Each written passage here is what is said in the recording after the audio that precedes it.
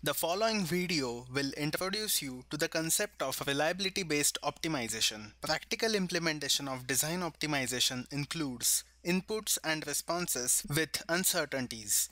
VisualDOC has the capability to consider these uncertainties using several available probability distributions through probabilistic analysis component. The probabilistic analysis component makes an assumption that the probability distribution for uncertain inputs is known and the uncertainty information of responses is computed based on the uncertainty information of inputs. VisualDOC has two approaches for estimating uncertainties in the responses. One is simulation method and another is approximation methods. Simulation methods include Monte Carlo simulation and Latin hypercube simulation. Approximation methods include mean value approximation method. In this video, I will demonstrate a simple reliability-based optimization example to achieve a desired level of reliability for a spring design. As probabilistic optimization is usually built upon a baseline design which could be optimum results of conventional deterministic optimization. First, I will set up the conventional deterministic optimization problem, then I will formulate and perform reliability-based optimization. The focus of the reliability-based optimization is to find an optimum design while satisfying the constraints on the minimum reliability or maximum probability of failure. Finally, I will compare the results obtained. Here, design objective is to minimize the mass of the spring, satisfying the constraints on deflection, shear stress, surge frequency, and outside diameter of the spring. Note that all the constraints are normalized. Constraints on design variables are wire diameter and coil diameter should be greater than or equal to 0.05 inches, and the number of coils should be greater than or equal to 1. Now I will set up the deterministic optimization problem. Open the VisualDOC, create a new project. I am saving the VisualDOC model in the same location where I have saved the input, output, and analysis files. The input file is an ASCII text file which contains input values. The output file is an ASCII text file which contains output values. The analysis file is an executable file which is used to evaluate responses. Now the next step is to create workflow. From component palette, add optimization component. Next, add executable wrapper component inside optimization component. Now add a stop block. Select flowchart components in the model tree panel and click on Auto Connect All Models icon. This would connect all the components based on their order in the model tree. Now click on Automatically Rearrange All Models icon. Now I will rename the executable wrapper component.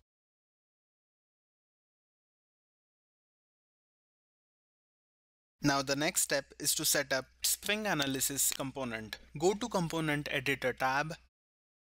Select Spring Analysis component in the Model Tree panel. Enter the input design variables and responses in the middle panel. Enter the initial values for design variables. Select Output in Input-Output column for mass, deflection, shear stress, surge frequency, and the outer diameter of the spring.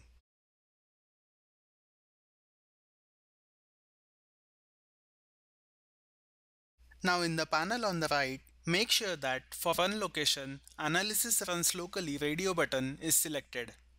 For Analysis Working Directory, make sure that Use the Model Directory option is selected for directory part type. For Local Analysis Program Definition, select Absolute for file part type. Now click on File icon and select your executable file. For input and output file definition, make sure that Relative to Analysis Working Directory is selected for file part type, as I have saved the input and output files in the same location where I have saved the VisualDOC model. Now for input file definition, click on the file icon and select your input file. Similarly, for output file definition, select your output file. Now push the test button in order to ensure the interaction between VisualDOC and analysis program. As you can see, there is a warning message. Go to Warning Messages tab. You can ignore this warning as we do not need any analysis arguments. After successful execution, you will be able to see the computed values in the middle panel. Now the next step is to create data transfer needed for the optimization component. Go to Data Linker tab. Select Optimization in the Model Tree panel. Select Optimization in the middle panel. Make sure that Auto Link checkbox is selected. Now click on Automatically Add Data to Selected Model icon. This will add the corresponding links for the data transfer between the analysis and the optimization. Now we will set up the optimization component. Go to Component Editor tab. Select Optimization in the Model Tree panel. By default, inputs to analysis are defined as variables and outputs are defined as constraints. Now for the data mass, select the checkbox under Objective column. Deselect the checkbox under Constraint column. Make sure that Minimize option is selected in the Goal column. For input design variables and responses, enter lower and upper bounds.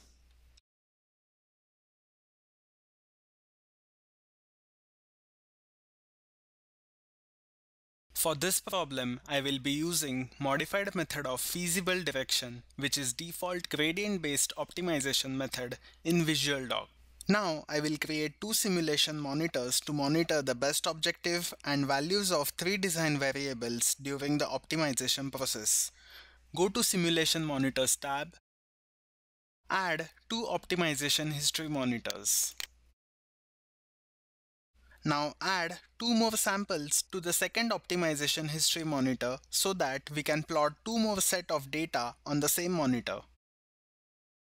Now click on Expand Hierarchy icon below the Flowchart Components panel as well as List of Monitors panel. Drag the best objective under Simulation Parameters and drop it on the x1 axis of the first monitor. For second monitor, drag the design variable DW under Optimization and drop it on the x1 axis of the sample 1.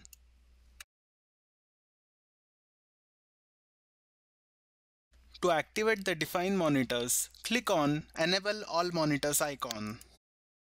Now click on Validate icon. Our complete model is valid. Now click on Run icon.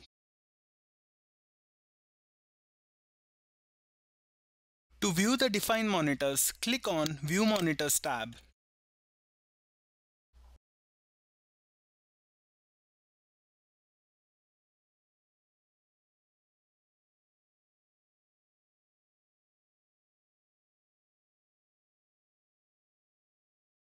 The total number of iterations are 5. To view the optimum results, go to Component Editor tab. The table displayed in the middle panel has the optimum values in the optimum column. The optimum value for the mass is 0.012. Now I will set up the reliability-based optimization problem for the same spring design. Here the objective is to minimize the mass of the spring, satisfying the constraints on the random responses. The additional reliability constraints for deflection, shear stress, surge frequency, and the outside diameter of the spring are the probability of failure, which should be less than or equal to 0.05. Now go to Workflow tab.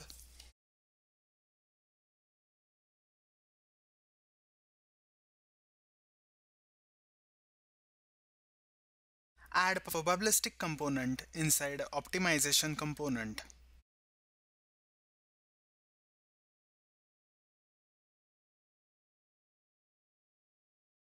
Now right-click on Spring Analysis component and select Cut. Now paste the Spring Analysis component inside probabilistic component. Now click on Flowchart Components in Model Tree panel and click on Auto Connect All Models icon. Now click on Automatically Rearrange All Models icon. Now we will create the data needed for the probability analysis component. Go to Data Linker tab, select Probability Analysis in the Model Tree panel and in the middle panel. Make sure that Auto Link checkbox is selected. Now click on Automatically Add Data to Selected Model icon. Now the next step is to set up Probability Analysis component. Go to Component Editor tab, select Probability Analysis in the Model Tree panel. For data DW, DC, and N, select the checkbox under Random column. Now enter the probabilistic input data according to the table given in the slide.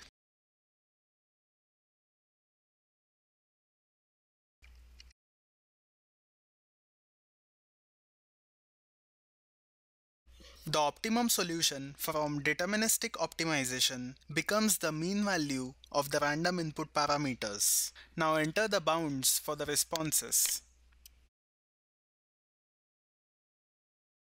In the panel on the right, for probabilistic analysis method, make sure that mean value approximation method is selected. Under approximation perturbation, make sure that use design points from driver component is selected. If any parent component of probability analysis component, in this case optimization component, generates a finite difference sample to compute gradients, then the same sample can be used by the probability analysis component. This will reduce the computational cost of performing probabilistic analysis since the generated points are reused.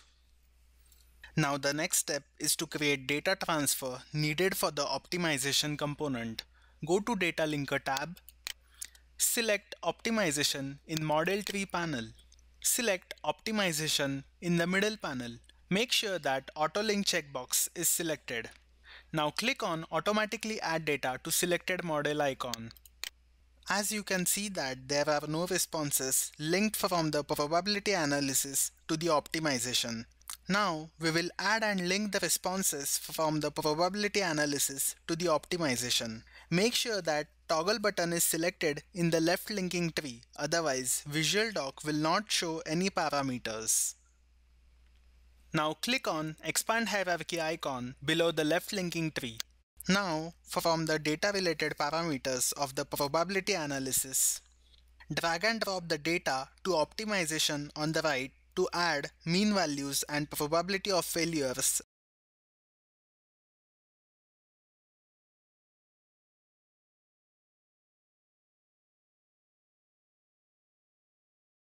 Next, we will set up the optimization component.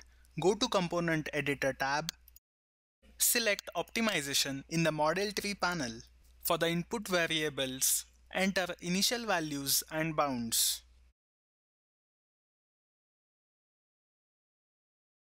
Now, for the data mean mass, select the checkbox under Objective column and deselect the checkbox under Constraint column. As this data is objective, make sure that Minimize option is selected in the goal column. Now enter the bounds for the constraints.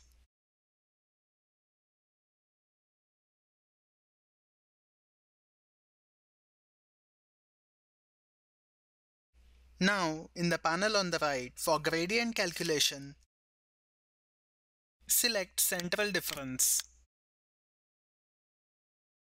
The optimization method will use central finite difference calculations to obtain a numeric estimation of the required gradients. This method gives more accurate gradient information but at high computation cost. Now I will create two simulation monitors to monitor the best objective and values of three design variables during optimization.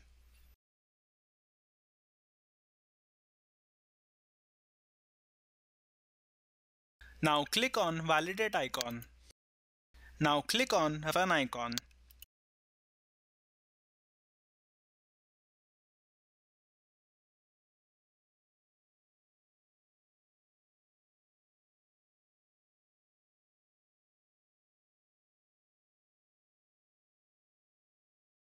The total number of iterations are 4.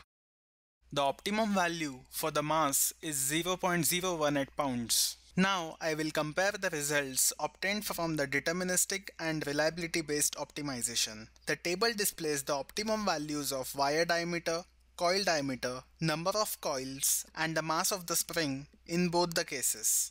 Due to the consideration of reliability constraints and randomness, the mass of the spring is more in reliability based optimum design. Also, the values of design variables are more in the reliability based optimization.